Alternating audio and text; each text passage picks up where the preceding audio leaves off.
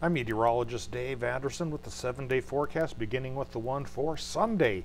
And on Sunday it is sunny, warm, and dry once again, which leads to fire threats all across the region.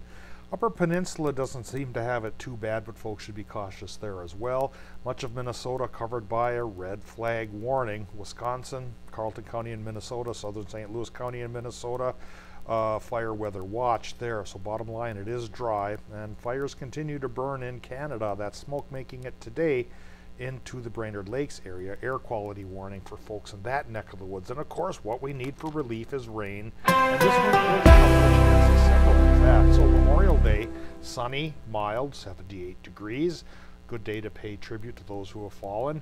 And then come Tuesday, especially in the afternoon, 40% chance for showers and storms starts, 60 to 80% chance for more showers and storms through Thursday. Wednesday night into Thursday could bring the rain that we need. Hopefully we get it.